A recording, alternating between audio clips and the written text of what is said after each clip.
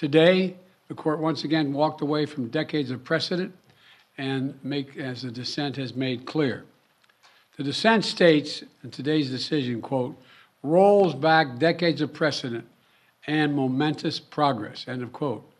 I agree with that statement from the dissent. The court has effectively ended affirmative action in college admissions, and I strongly disagree with the court's decision. Many people wrongly believe that affirmative action allows unqualified students to be admitted ahead of qualified students. This is not how college admissions work. Rather, colleges set out standards for admission, and every student has to meet those standards. Then and only then, after first meeting the qualifications required by the school, do colleges look at other factors in addition to their grades, such as race. Well, I've always believed that one of the greatest strengths of America, you're tired of hearing me say it, is our diversity.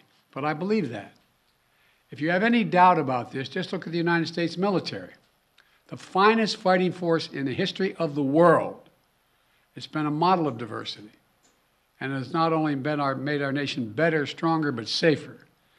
I believe the same is true for our schools.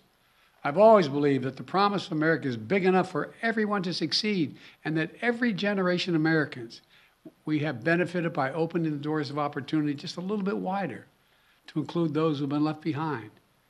I believe our colleges are stronger when they're racially diverse. Our nation is stronger because we are tapping into the full range of talent in this nation.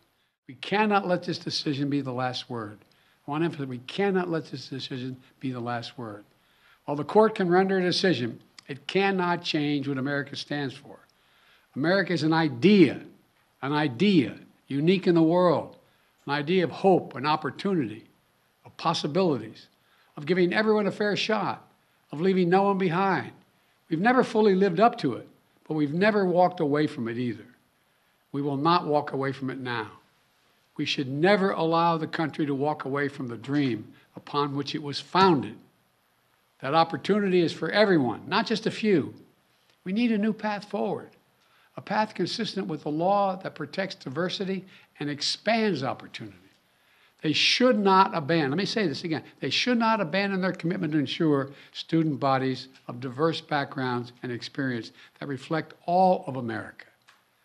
What I propose for consideration is a new standard, where colleges take into account the adversity a student has overcome when selecting among qualified applicants. Let's be clear, under this new standard, just as was true under the earlier standard, students first have to be qualified applicants. Because the truth is, we all know it, discrimination still exists in America. Discrimination still exists in America. Discrimination still exists in America. Today's decision does not change that. It's a simple fact. If a student had to overcome adversity on their path to education, the college should recognize and value that.